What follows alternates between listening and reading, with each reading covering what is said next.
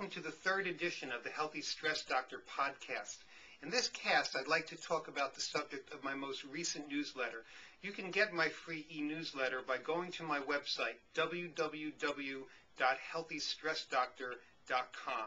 That's all one word spelled out, Healthy Stress Doctor. In this newsletter, I talk about words and language, and words and language are everything in stress. Remember, what you tell yourself about a potential stressor and your ability to cope with it determines whether or not that becomes an actual stressor.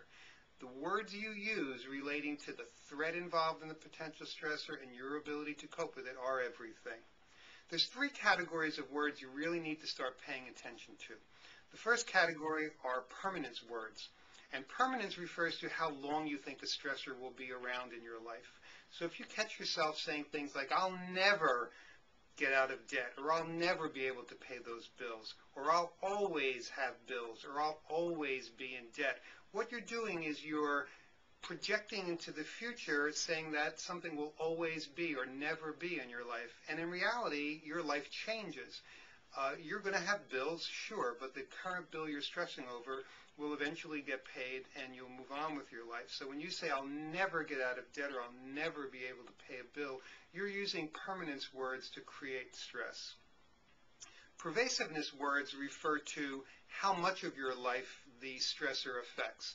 So when you find yourself saying, I can't do anything right because you failed at one project and it stressed you out, well, you're now generalizing from the one thing you couldn't do very well to everything. So you're saying, I can't do anything right.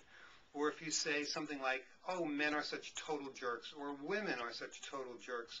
Well, in reality, you don't know all men and all women. And in reality, some men are jerky and some women are. But very few people are total anything.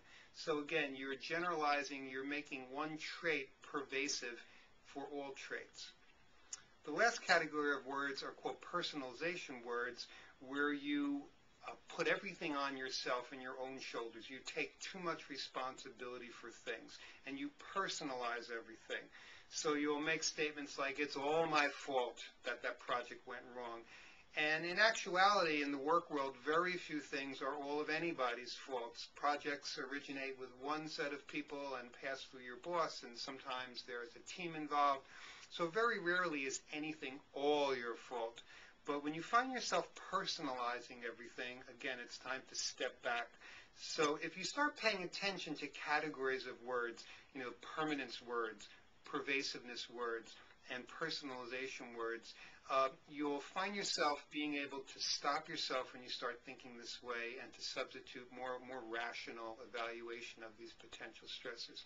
And again, in my books and my workshops, I talk a lot about this, and in the category of rethink, when we get to coping, my rethink strategies will help you relearn how to use language properly.